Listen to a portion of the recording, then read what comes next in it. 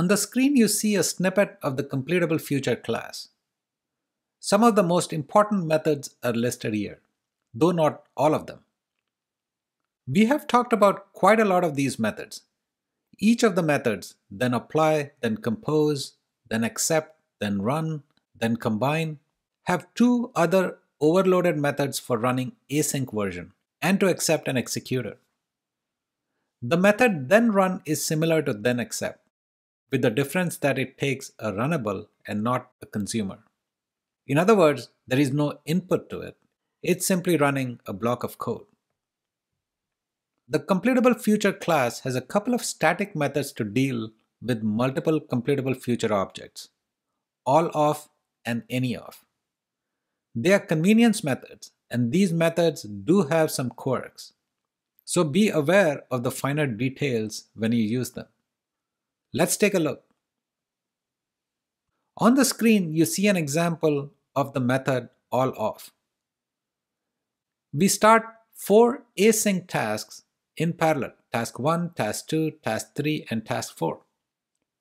Once they are kicked off, you get a handle to 4 completable futures: future 1, future 2, future 3, and future 4. Now you want to do some activity after all 4 tasks are complete.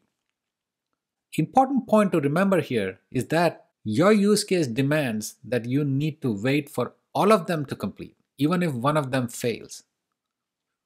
We know of one way to handle this, using the then combine method. But we can just as well use the allOf method to do this. The allOf method will return a new completable future.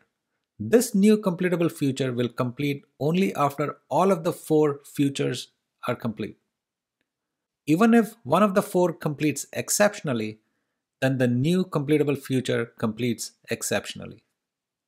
One fact to remember here is that if the first task completes exceptionally, it will wait till all the tasks are completed and then complete the new completable future exceptionally. Be aware of this because in some use cases, you may need to handle the exception immediately on any errors. This is the nuance that I talked about before. Also note the returning type of the completable future. It's void.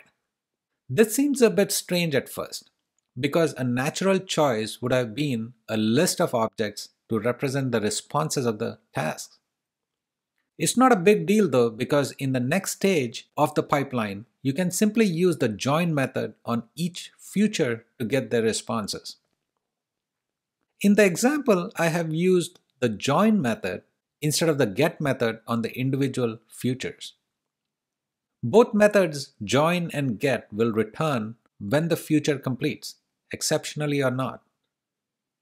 Either will work, but the join method will throw only runtime exceptions. Many developers like that.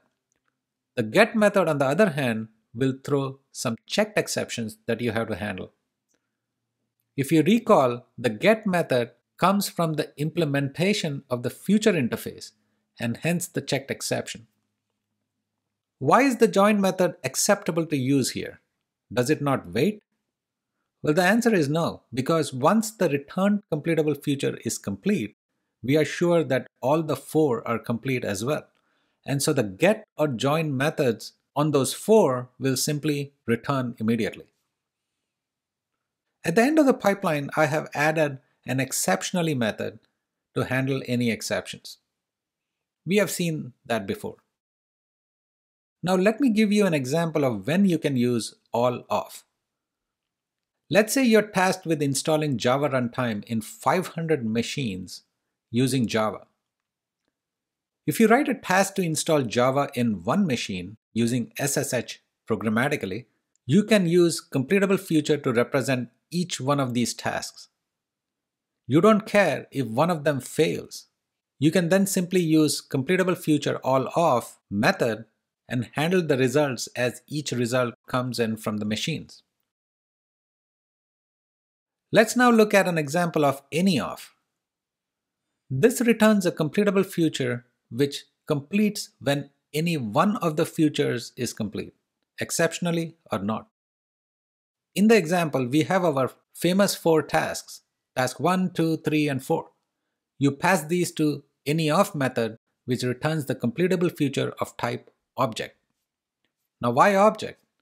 Because the 4 futures may be returning responses of different types, and so we don't know which one of them will be completed first. Now this makes sense.